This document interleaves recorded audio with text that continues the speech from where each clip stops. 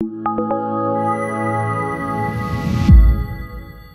thank you very much, Clint, and thank you all very much for joining us today, and that's in my capacity as a Director of CEDA. I'm delighted to be Director of CEDA, and the company Pulse as an example is you couldn't get a better example of the contribution that CEDA makes with you in this country in terms of economic development. So thank you.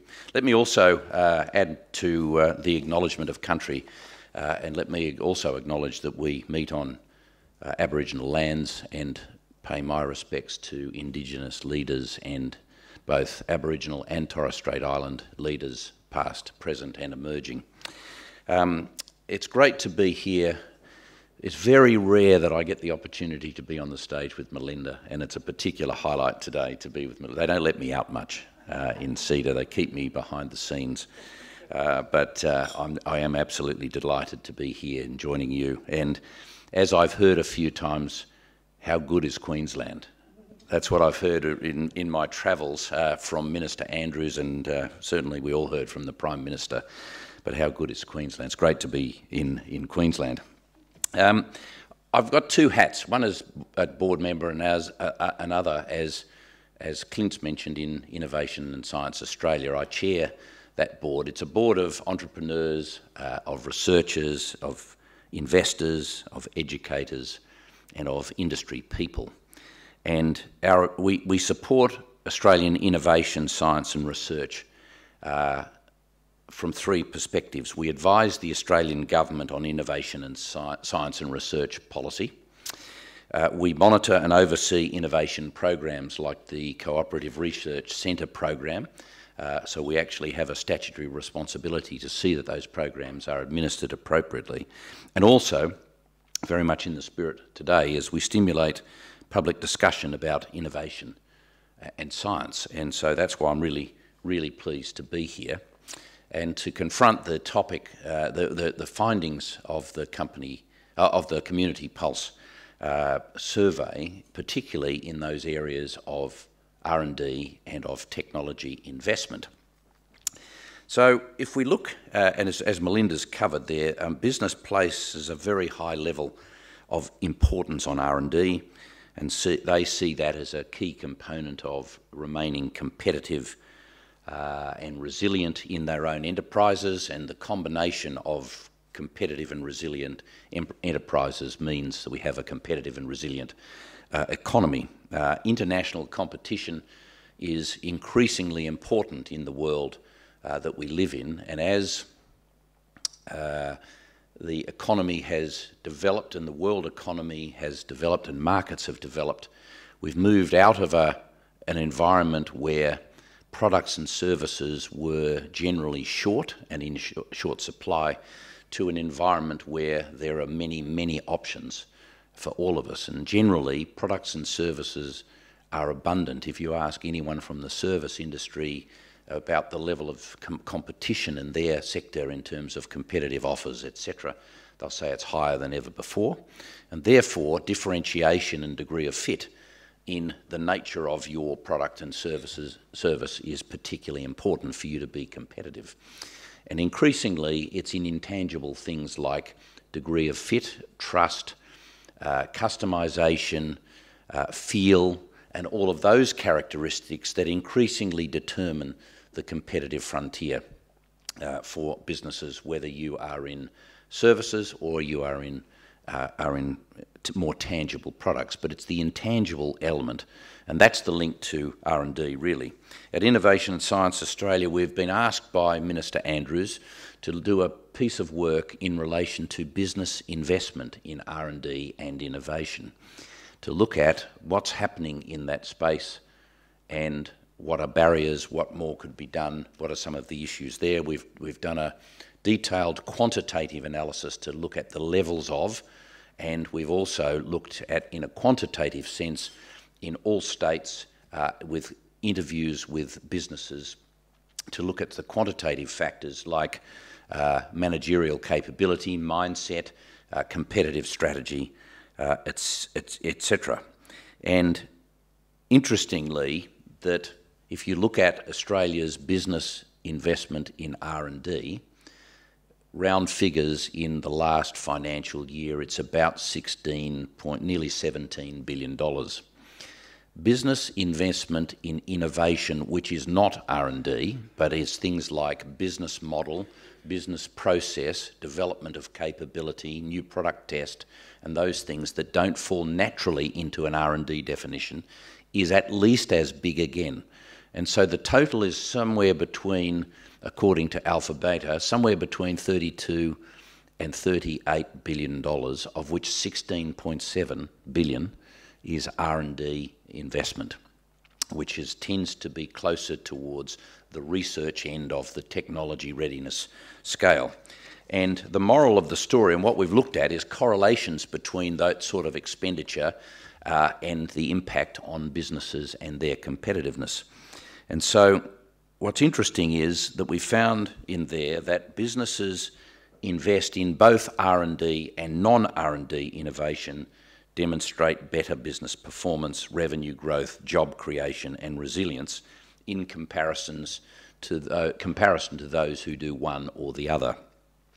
For example, using data from Xero Insights, Xero published data when they analysed, de-identified of course, but they look at the population of businesses that use their beautiful software, and then they look at the correlations between certain investments and expenditure and growth rates. And interestingly, and not surprising to me, but the level of differential is surprising, that small and medium businesses that accelerated their IT adoption, so I'm in non-R&D innovation area here specifically, those who were above the median, and the median was 2% of revenue, so small and medium businesses that spent more than 2% of their revenue on ICT investment and adoption, grew at 3.5 percentage points higher. That's 350 basis points higher. That's their revenue growth. And their employment growth grew at 5 percentage points higher than the median and those lower than the median.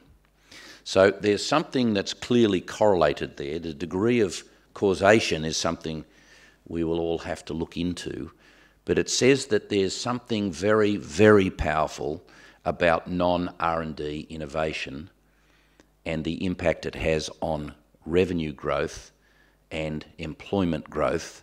And given that those are the two key elements cited by our federal government in terms of the strong and robust economy, that's the number one of the three objectives, it seems like we've struck on something that's pretty important.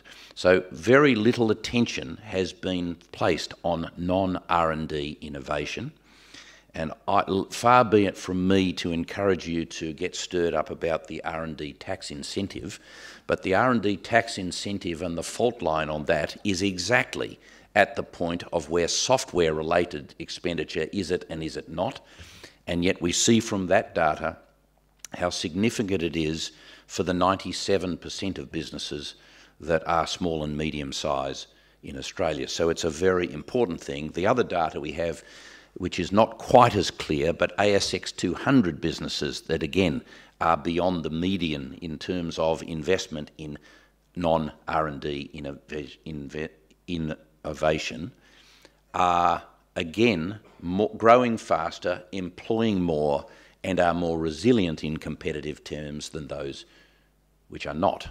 So it seems like there's something, this is something we should be paying a bit of attention to us at Innovation and Science Australia, and we're certainly putting our report together, which will be delivered to the government by the end of October.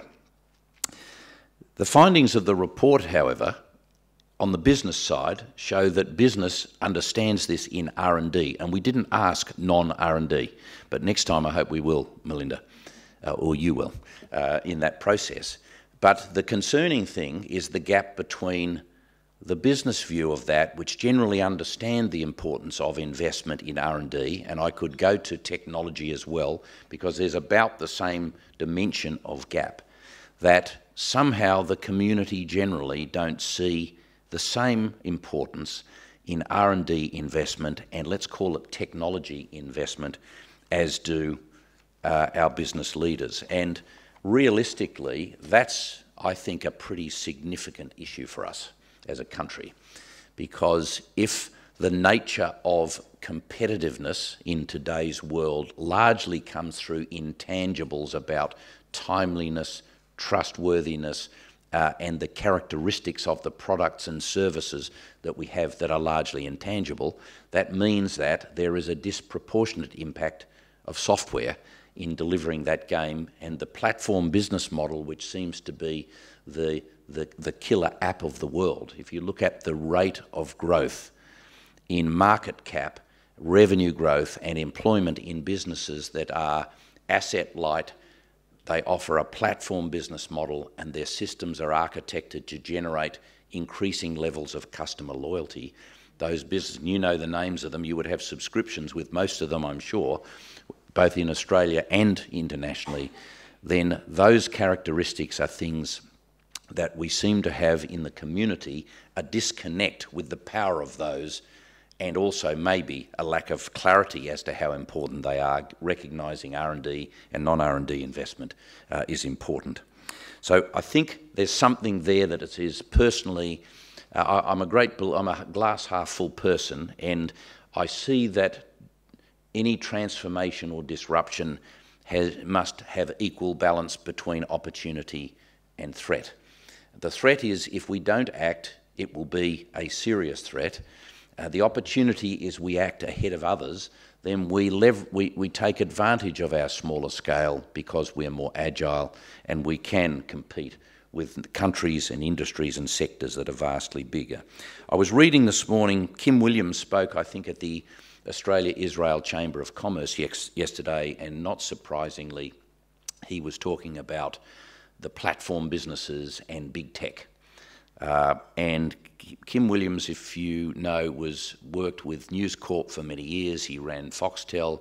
He's now an AFL commissioner, and he's a lawyer by background. And I just want to read you something that he says that sort of struck a chord with me, which said, industry development policymakers should take note here.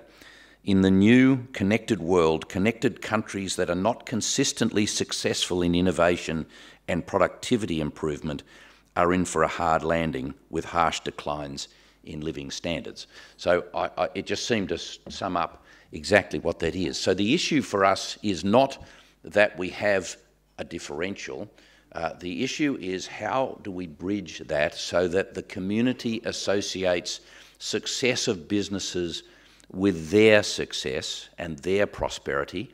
And also, most importantly, we've got a government to business issue. I think there seems to be a fracture there that says government, business and the community aligned on this point, I think, is a particular opportunity for us. Alternatively, if we don't proceed well in this regard, I think it will be a risk for us. In a book that Tim Reed, who was the CEO of MYOB, gave me some time ago, it was written by John Brown from BP with a partner from McKinsey called Nuttall. And in that book, it's called Connect. And interestingly, in that book, he talks about, in the early phases of the early stage of the book, he talks about that business, I'll paraphrase, but it's not much of a paraphrase, it's almost exact. Business has been on the nose with the community since 500 BC, and it goes through waves and cycles. And we're on a particular downswing at the moment because social media enables both employees and customers to speak about the product in use rather than us all to be dazzled by the product as it was offered or the service as it's offered to us. And the view he puts in that document is in that book is consistent with the findings of this report. And the third piece, which I'll touch on very briefly because Nia's waving those things at me again, is this thing about fundamentally connecting with your community, your employees and your customer. And this brings this third point in the discussion that we've had and the highlighting that Melinda's done for us so well, is this thing about business leaders speaking out. Again, I think we've seen from the Pulse data that the community are saying we actually expect that business leaders will speak out, but only half of us believe that they're speaking in the national interest most of the time. And excuse me. So in that topic, then I think this thing about fundamentally connecting with your community brings in environmental and social and economic, that it is a part of being a business leader today and a government leader today. So I'm to be honest, I'm bemused by views that say business leaders should not be speaking out on these things. Quite frankly, we now have the proof from a broad range of Australians, whether they're quiet Australians or otherwise Australians, but thousands of them have told us that they expect it. But they want to see that it's in the national interest, and that is, I think, the first step to getting back to this trust and this relationship that business and government and business and the community will have. So just to conclude then, competition drives innovation, nothing else. Competition is the mother of innovation. Innovation is broader than R&D. The early findings of our work is that non-R&D innovations is highly correlated with improved business performance in growth and jobs particularly, but also resilience. There's a misunderstanding of the alignment between the company interest and the national interest in both R&D and technology, and that's something that we've got to bridge, because I think we're going to go nowhere fast unless we can resolve that so that we're all aligned and heading in the same direction. I think there's a concern generally around technology investment, quite more pessimistic in Australia in relation to technology investment, and I think we are concerned about the future of work and job losses from technology, when the reality is that it enhances growth and enhances employment in the 2.7 billion of small businesses and medium-sized businesses we have, as well as ASX 200. And I really do look forward. You can see, I hope, where my colours are nailed. I look forward to presenting our findings to the government in this sort of area, and also we'll be finding ways to reflect some of the community pulse data in that report to government when we report in October. I look forward to the panel. Thank you very much.